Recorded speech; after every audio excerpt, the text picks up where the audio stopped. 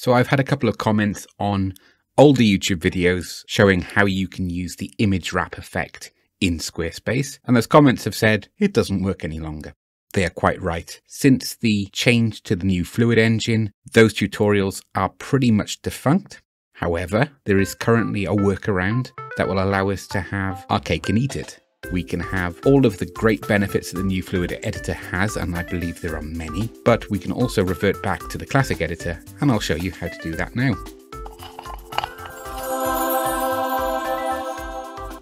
This is a template that we've got in production at the moment, and I've taken the liberty of creating a demo page here.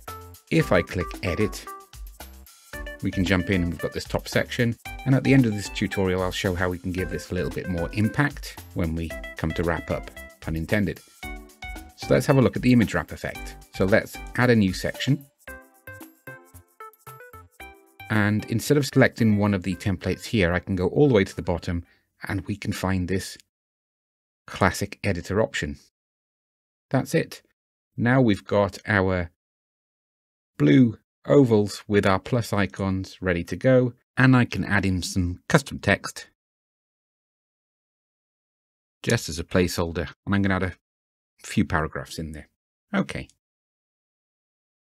So now we've got our text in place. We're going to add an image.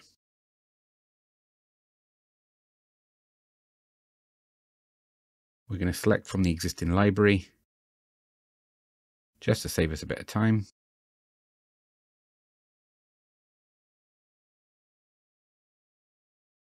Now that's uploaded, it's not looking very pretty at the moment, so I'm just going to go to the page settings in a moment and tweak that. First of all, we're going to wrap it to the right side. So we're looking for that blue box to make sure that the image wrap is working as planned. Okay, we can save that section. And now we have fully integrated image wrap option. We just cannot do it at the moment in areas with the Fluid engine. We can split content as shown here, but we can't wrap our image amongst the text. So that's how we can get the image wrap working. I'm going to edit this section here now and just reduce the width and height of the content. So I might switch that back to medium. We might then just select this as a heading. Whoa, that's way too much.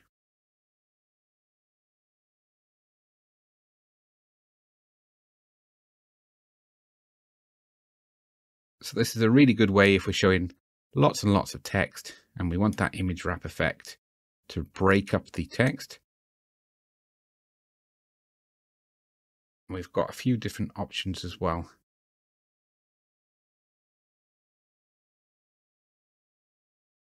To allow us to add in our image card effects if we wanted to style our images. And there we go. Image wrap with the style effect by just clicking on this option here. The pencil will take us back into edit it. And we can choose alignment of that image and text box. So whether the image is aligned to the left, center, or to the right. Okay, so that's everything we wanted to have a look at there today. One final little takeaway tip. This image is really lost here at the bottom. It may be an effect you're going for, but for me, I'd rather a little bit more impact from it. So I'm going to double click on it to edit it, then go into the image editor itself. And all I'm going to do now is go to 3x2, so we can see it's already 3x2 because the cropping tool hasn't changed. And then we can bring in a little bit more focus.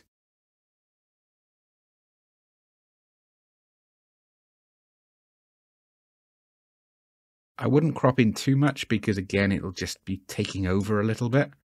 So it's always good to have a little bit of breathing space. One of our principles of design is spaceman, let it breathe. And that's exactly what we're doing here. So click save.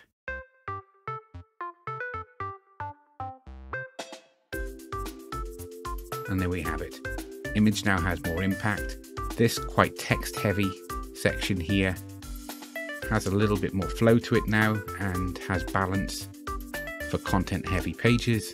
And now we can press save and our job's a good one. I'll see you in the next video.